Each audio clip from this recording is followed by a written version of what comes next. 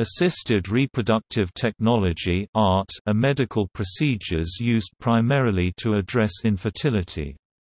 It includes procedures such as in vitro fertilization. It may include intracytoplasmic sperm injection (ICSI), cryopreservation of gametes or embryos, and/or may involve the use of fertility medication. When used to address infertility, it may also be referred to as fertility treatment. ART mainly belongs to the field of reproductive endocrinology and infertility. Some forms of ART are also used with regard to fertile couples for genetic reasons, pre-implantation genetic diagnosis. ART may also be used in surrogacy arrangements, although not all surrogacy arrangements involve ART.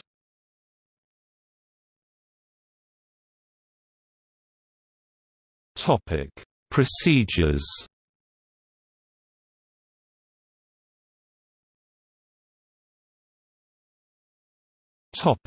General. With ART, the process of sexual intercourse is bypassed and fertilization of the oocytes occurs in the laboratory environment, i.e., in vitro fertilization.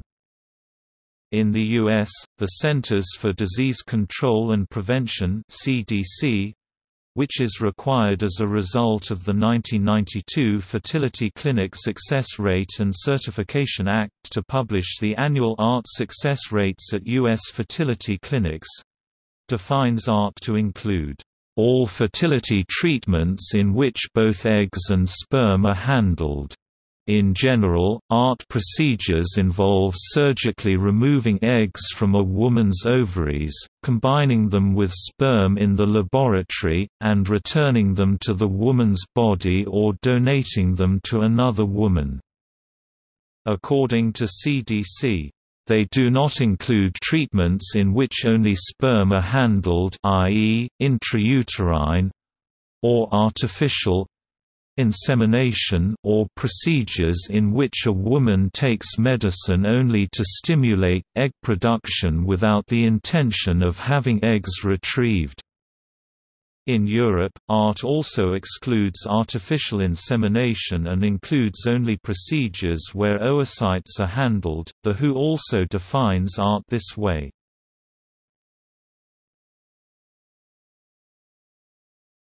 Topic: Fertility medication. Most fertility medications are agents that stimulate the development of follicles in the ovary. Examples are gonadotropins and gonadotropin-releasing hormone.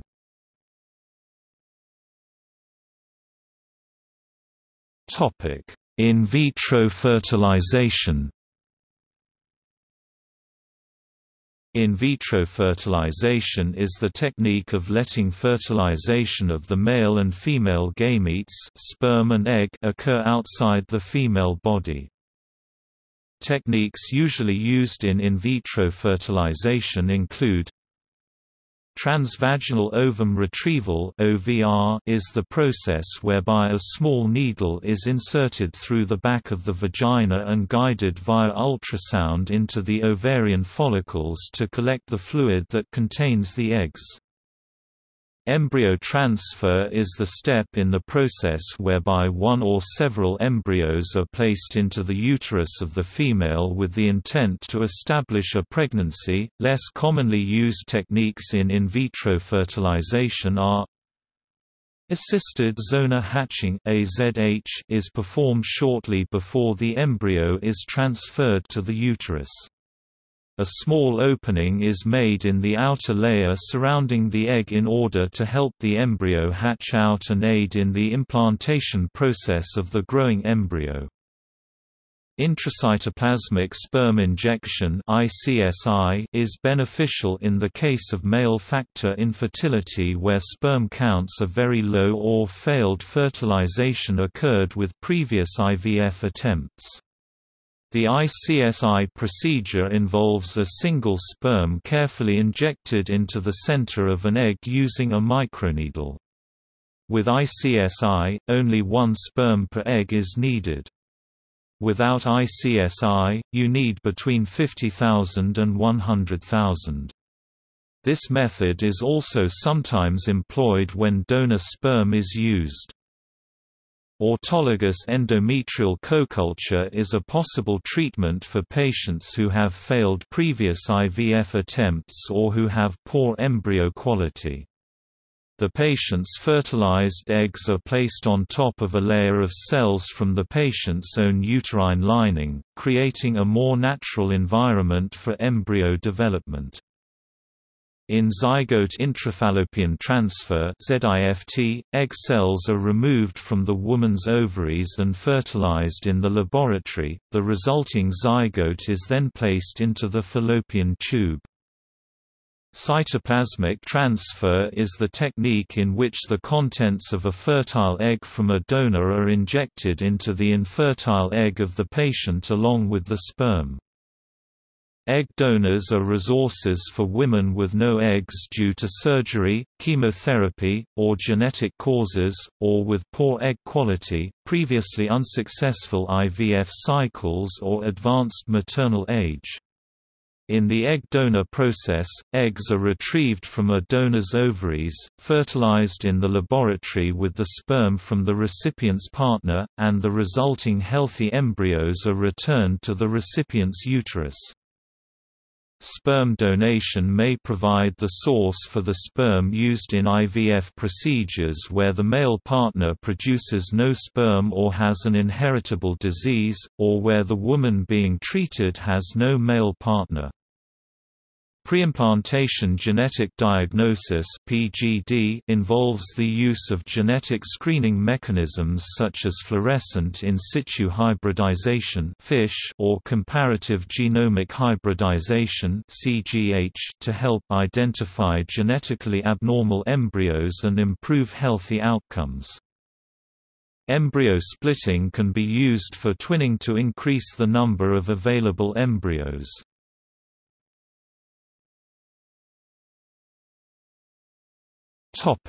Pre-implantation genetic diagnosis. A pre-implantation genetic diagnosis procedure may be conducted on embryos prior to implantation as a form of embryo profiling, and sometimes even of oocytes prior to fertilization. PGD is considered in a similar fashion to prenatal diagnosis. When used to screen for a specific genetic disease, its main advantage is that it avoids selective pregnancy termination, as the method makes it highly likely that the baby will be free of the disease under consideration. PGD thus is an adjunct to ART procedures, and requires in vitro fertilization to obtain oocytes or embryos for evaluation. Embryos are generally obtained through blastomere or blastocyst biopsy. The latter technique has proved to be less deleterious for the embryo, therefore it is advisable to perform the biopsy around day 5 or 6 of development.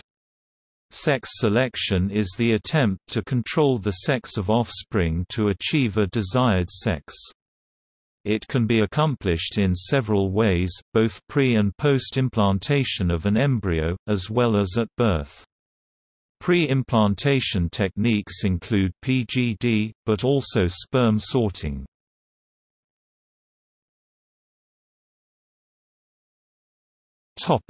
Others.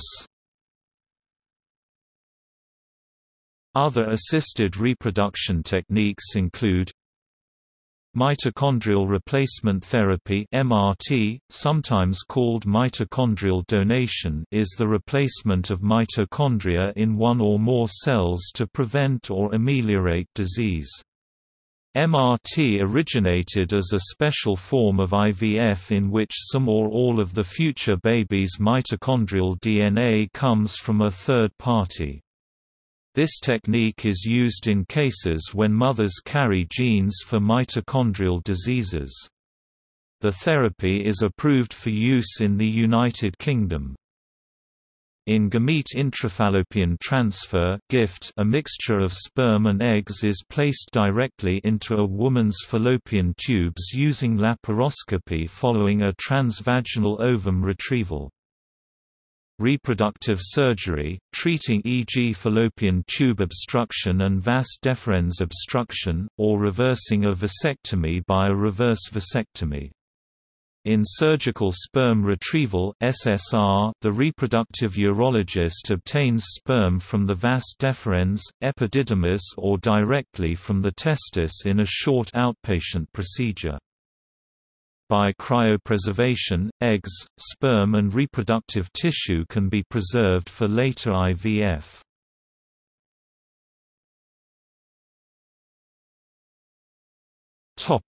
Risks. The majority of IVF-conceived infants do not have birth defects. However, some studies have suggested that assisted reproductive technology is associated with an increased risk of birth defects. Artificial reproductive technology is becoming more available. Early studies suggest that there could be an increased risk for medical complications with both the mother and baby. Some of these include low birth weight, placental insufficiency, chromosomal disorders, preterm deliveries, gestational diabetes, and preeclampsia. Aiken and Brocklesby, in the largest U.S. study, which used data from a statewide registry of birth defects, 6.2% of IVF-conceived children had major defects, as compared with 4.4% of naturally conceived children matched for maternal age and other factors. Odds ratio 1.3, 95% confidence interval 1.00 to 1.67. ART carries with it a risk for heterotopic pregnancy, simultaneous intrauterine and extrauterine pregnancy. The main risks are genetic disorders, low birth weight.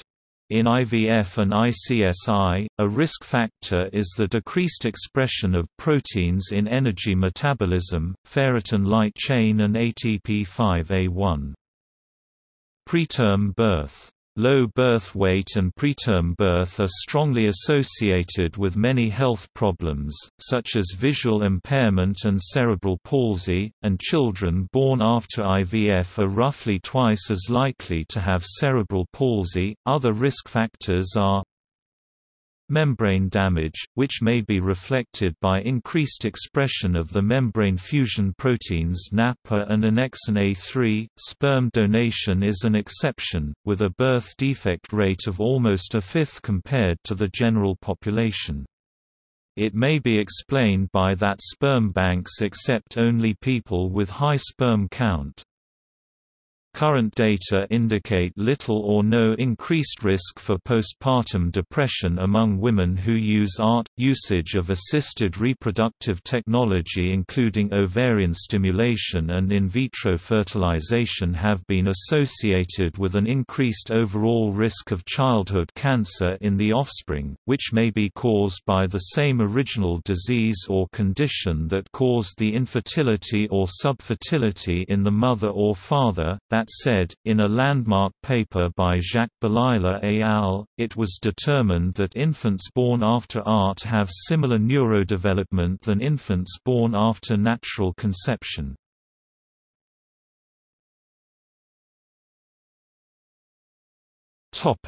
Usage. Assisted reproductive technology procedures performed in the U.S. has more than doubled over the last 10 years, with 140,000 procedures in 2006, resulting in 55,000 births. In Australia, 3.1% of births are a result of ART. In case of discontinuation of fertility treatment, the most common reasons have been estimated to be postponement of treatment 39%. physical and psychological burden 19%, psychological burden 14%, physical burden 6.32%, relational and personal problems 17%, personal reasons 9%, relational problems 9%, treatment rejection 13%, and organizational 12%, and clinic 8% problems.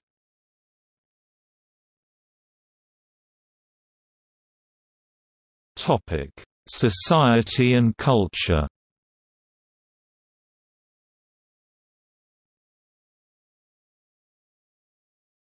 Topic: Ethics.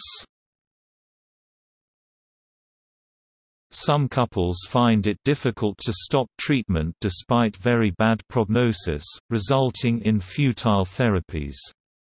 This may give ART providers a difficult decision of whether to continue or refuse treatment. For treatment-specific ethical considerations, see entries in individual subarticles, e.g. in vitro fertilization, surrogacy and sperm donation. Some assisted reproductive technologies can in fact be harmful to both the mother and child, posing a psychological and a physical health risk, which may impact the ongoing use of these treatments. The adverse effects may cause for alarm, and they should be tightly regulated to ensure candidates are not only mentally, but physically prepared.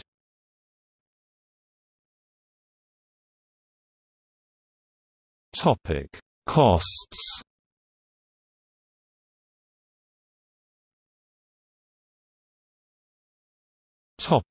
United States. Many Americans do not have insurance coverage for fertility investigations and treatments. Many states are starting to mandate coverage, and the rate of use is 278% higher in states with complete coverage. There are some health insurance companies that cover diagnosis of infertility, but frequently, once diagnosed, will not cover any treatment costs. 2005 approximate treatment diagnosis costs United States, costs in US dollar. Initial workup, hysteroscopy, hysterosalpingogram, blood tests $2,000. Sonohysterogram (SHG) $600 to $1,000. Clomiphene citrate cycle $200 to $500. IVF cycle $10,000 to $30,000. Use of a surrogate mother to carry the child, dependent on arrangements. Another way to look at costs is to determine the expected cost of establishing a pregnancy. Thus, if a clomiphene treatment has a chance to establish a pregnancy in 8% of cycles and costs $500, the expected cost is $6,000 to establish a pregnancy, compared to an IVF cycle fecundity 40% with a corresponding expected cost of $30,000, $12,000 per 0.4. For the community as a whole, the cost of IVF on average pays back by 700% by tax from future employment by the conceived human being.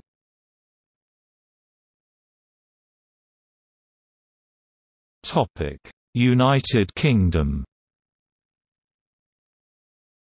In the United Kingdom, all patients have the right to preliminary testing, provided free of charge by the National Health Service. However, treatment is not widely available on the NHS and there can be long waiting lists. Many patients therefore pay for immediate treatment within the NHS or seek help from private clinics. In 2013, the National Institute for Health and Care Excellence published new guidelines about who should have access to IVF treatment on the NHS in England and Wales. The guidelines also say women aged between 40 and 42 should be offered one cycle of IVF on the NHS if all of the following additional criteria are also met: they have never had IVF treatment before, have no evidence of low ovarian reserve, this is when eggs in the ovary are low in number or low in quality, and have been informed of the additional implications of IVF and pregnancy at this age. However, if tests show IVF is the only treatment likely to help them get pregnant, women should be referred for IVF straight away. This policy is often modified by local clinical commissioning groups, in a fairly blatant breach of the NHS Constitution for England, which provides that patients have the right to drugs and treatments that have been recommended by NICE for use in the NHS. For example, the Cheshire, Merseyside and West Lancashire Clinical Commissioning Group insists on additional conditions. The person undergoing treatment must have commenced treatment before her 40th birthday. The person undergoing treatment must have a BMI of between 19 and 29. Neither partner must have any living children, from either the current or previous relationships. This includes adopted as well as biological children. Subfertility must not be the direct result of a sterilization procedure in either partner. This does not include conditions where sterilization occurs as a result of another medical problem. Couples who have undertaken a reversal of their sterilization procedure are not eligible for treatment.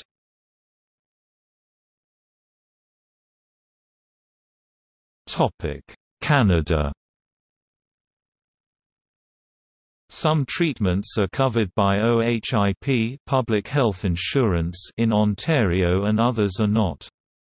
Those with bilaterally blocked fallopian tubes and under 40 have treatment is covered but are still required to pay lab fees around $3,000–4,000. Coverage varies in other provinces. Most other patients are required to pay for treatments themselves.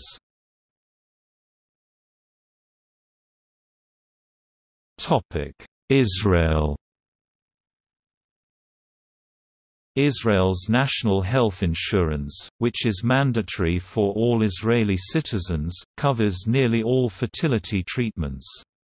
IVF costs are fully subsidized up to the birth of 2 children for all Israeli women, including single women and lesbian couples. Embryo transfers for purposes of gestational surrogacy are also covered.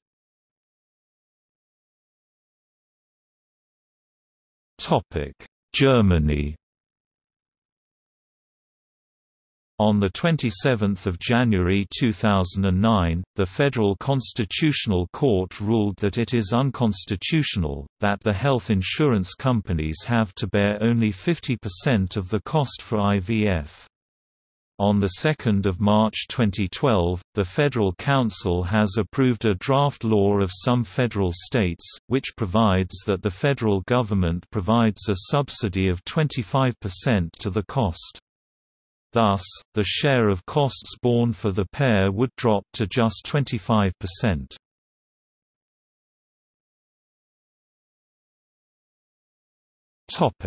Fictional representation. Films and other fiction depicting emotional struggles of assisted reproductive technology have had an upswing in the latter part of the 2000s decade, although the techniques have been available for decades.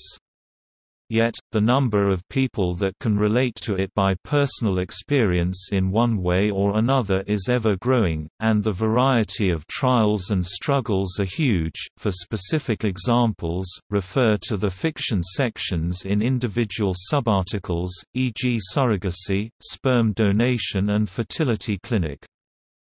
In addition, reproduction and pregnancy in speculative fiction has been present for many decades.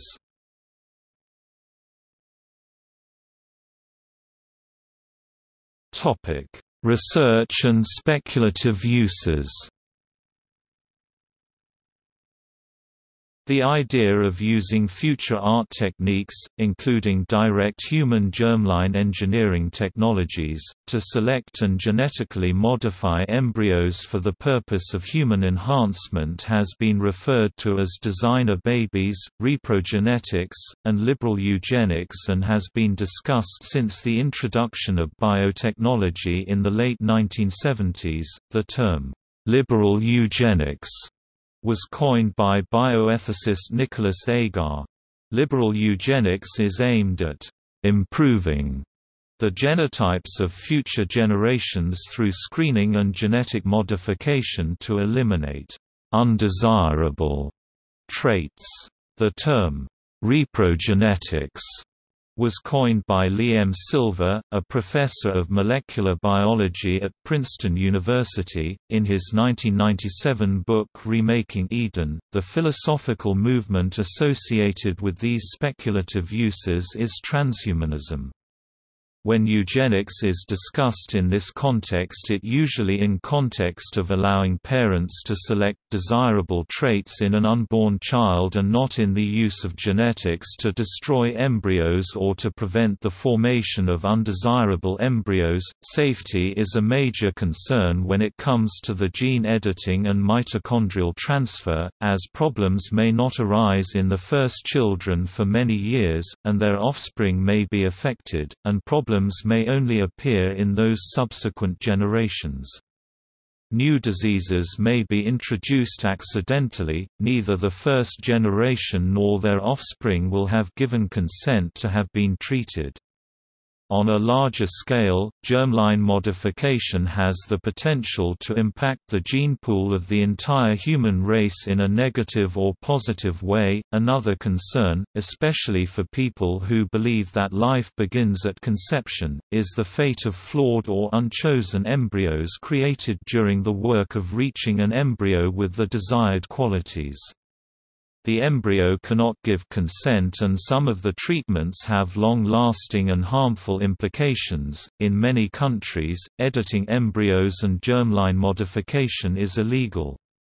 As of 2015, 15 of 22 Western European nations had outlawed human germline engineering. Human germline modification has for many years been heavily off-limits. As of 2016, there was no legislation in the United States that explicitly prohibited germline engineering. However, the Consolidated Appropriation Act of 2016 banned the use of U.S. Food and Drug Administration (FDA) funds to engage in research regarding human germline modifications. Germline modification is considered a more ethically and morally acceptable treatment when one or both of the parents is a carrier for a harmful trait and is treated to improve the genotype and safety of the future generations. When the treatment is used for this purpose, it can fill the gaps that other technologies may not be able to accomplish. The American National Academy of Sciences and National Academy of Medicine gave qualified support to human genome editing in 2017 once answers have been found to safety and efficiency problems, but only for serious conditions under stringent oversight. Germline modification would be more practical if sampling methods were less destructive and used the polar bodies rather than embryos. In 2018, the Nuffield Council on Bioethics issued a report which concluded that under certain circumstances, editing of the DNA of human embryos could be acceptable. The Nuffield Council is a British independent organisation that evaluates ethical questions in medicine and biology. Lee Silver has projected a dystopia in which a race of superior humans look down on those without genetic enhancements, though others have counseled against accepting this vision of the future. It has also been suggested that if designer babies were created through genetic engineering, that this could have deleterious effects on the human gene pool. Some futurists claim that it would put the human species on a path to participant evolution. It has also been argued that designer babies may have an important role as counter-acting an argued dysgenic trend. In November 2018, Zhang Kui announced that he had edited the genomes of 2 human embryos, to attempt to disable the gene for CCR5, which codes for a receptor that HIV uses to enter cells. He said that twin girls, Lulu and Nana, had been born a few weeks earlier. He said that the girls still carried functional copies of CCR5 along with disabled CCR5 mosaicism and were still vulnerable to HIV. The work was widely condemned as unethical, dangerous, and premature. Carl Zimmer compared the reaction to his human gene editing experiment to the initial reactions and subsequent debate over mitochondrial replacement therapy (MRT) and the eventual regulatory approval of MRT in the United Kingdom.